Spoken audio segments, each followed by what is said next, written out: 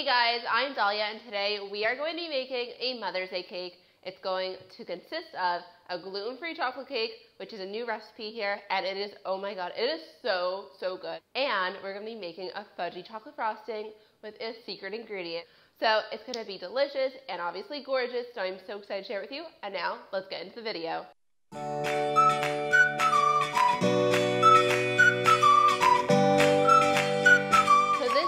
Is actually really simple to make, and it's also healthy for you. It's gluten-free, dairy-free. So we have here some almond milk, and to it I'm going to add some apple cider vinegar. Then we're going to mix this together and just set it aside until it kind of curdles a little bit. So we're just going to let that sit, and now I've got a large bowl. So to this we are going to add all of the dry ingredients.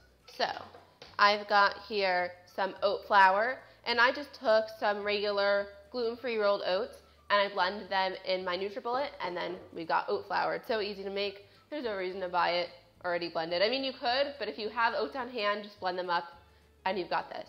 Then I have here some almond meal, or also known as almond flour, cocoa powder. I really like buying the Hershey's cocoa powder because it's really strong and has an excellent flavor. Some baking soda,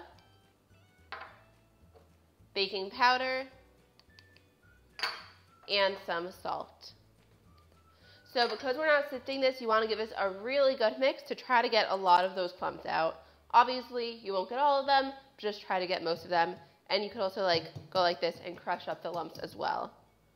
So now we're going to add the liquid ingredient. So you can just make a little bit of a well in the center of this bowl.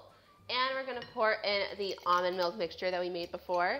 And also, depending on what brand of almond milk you buy, it may curdle, it may not, but either way, it's all good.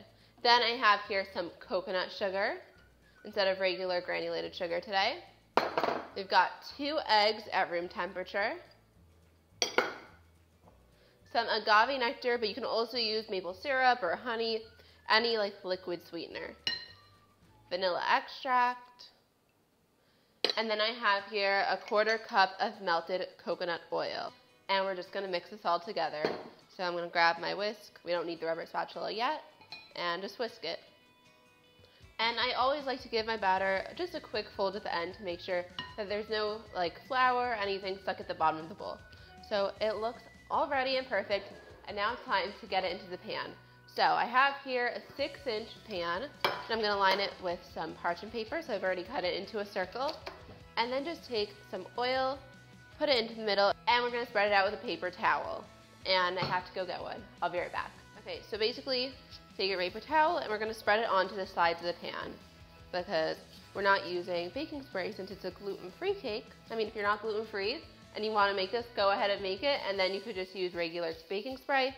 But for me, I'm going to use this. But you can also use a gluten-free cooking spray as well. This is just what I had on hand. So, pan is all greased. And now we are going to add the batter into it. Once the batter is in the pan, just take some chocolate chips and sprinkle it all over the top. And these are just going to sink in and make this cake even more fudgy. And they're going to sink down as it bakes. So you can also just give this a few taps on your counter. I'm going to bake this in a 350-degree Fahrenheit oven for about 30 minutes. And while it's baking, we're going to get started making our chocolate fudge frosting that has a super cool secret ingredient, which makes it extremely healthy and very fudgy and very delicious. So I'm so excited to share with you, and let's get baking this, and then I'll show you how to make the frosting. So I've already prepared this super fudgy chocolate frosting, so now let me take you through all the steps to make it, and it's really simple and easy. You're going to be really confused about the ingredients that go into it, but I'm telling you, make it, try it in your kitchen, because you're going to fall in love with it, and it's really healthy actually. So now, okay, let's make it. So, into a food processor, you're going to add 2 avocados. There it is. The avocados are our secret ingredient here. They're going to make it super fudgy and creamy, and you don't really taste them at all. You don't taste them. I didn't taste any avocado in it. So you're going to add those in, then add in some maple syrup, or you can also use agave nectar like I used here today, but either one will work, along with some vanilla extract, salt, and cocoa powder. So you're going to blend this up on high speed until it starts to become really creamy. Then, if you feel that it's not super creamy and it's not coming together super nicely, like mine looks here, You can take a teaspoon of melted coconut oil, add it in, and then continue to blend it, and it will just come out perfect. Oh my God. Take a look at this shot here. Look how silky and smooth this is, and I'm telling you, I gave it a try, and you don't taste any avocado. All you taste is a delicious fudgy chocolatey frosting. So the cake is all cooled, so I have here the avocado fudge frosting, and I also have some strawberries that I basically just sliced into little rainbows like this. And now it's time to decorate.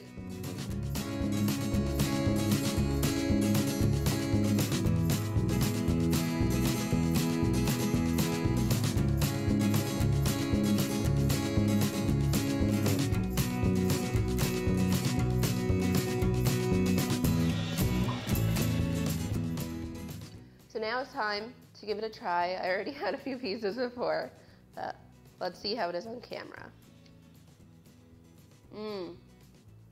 It's amazing.